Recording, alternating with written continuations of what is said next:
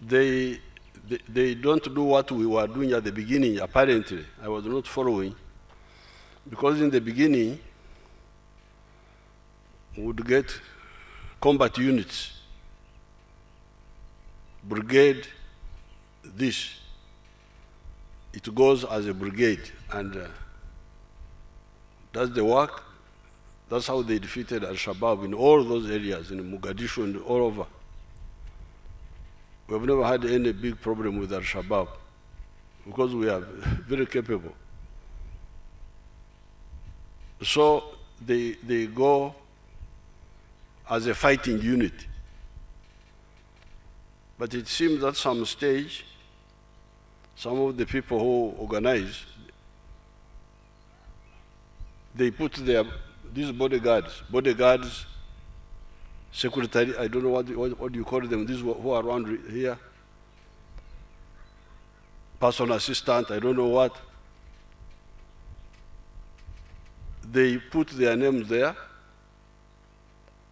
create sort of ad hoc, instead of having integral units, they create ad hoc groups made of bodyguards, made of what? People from cooks.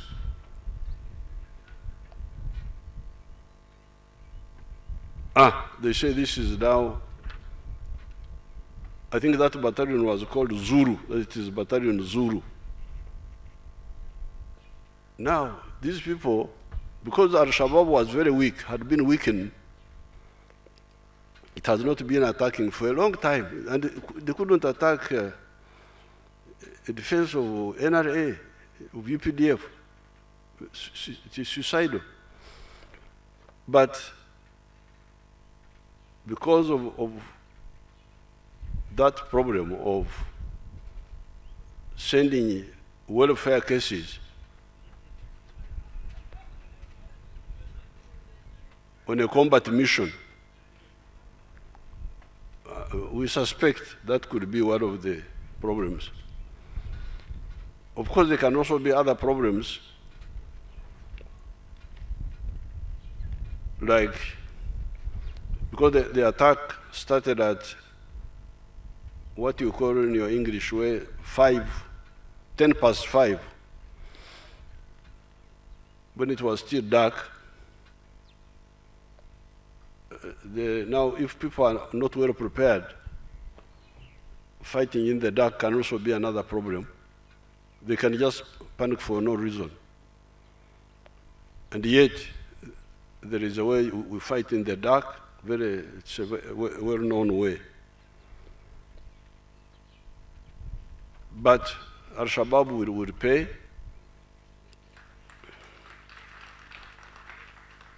The Americans, we don't have big support forces there, like Air Force and long-range artillery and so on. They have light equipment, which was doing well. But the Americans have some UAVs there, which should help, but I don't know what they are doing. They came for a little while and then went back.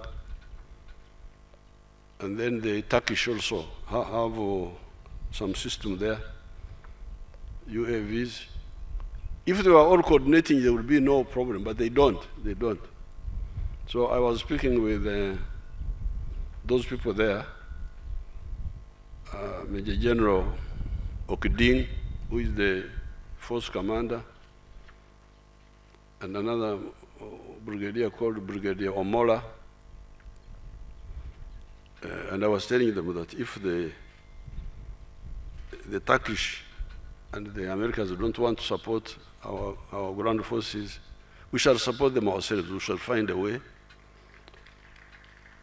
of intervening more decisively, like we did with ADF. ADF is crushed here in Congo.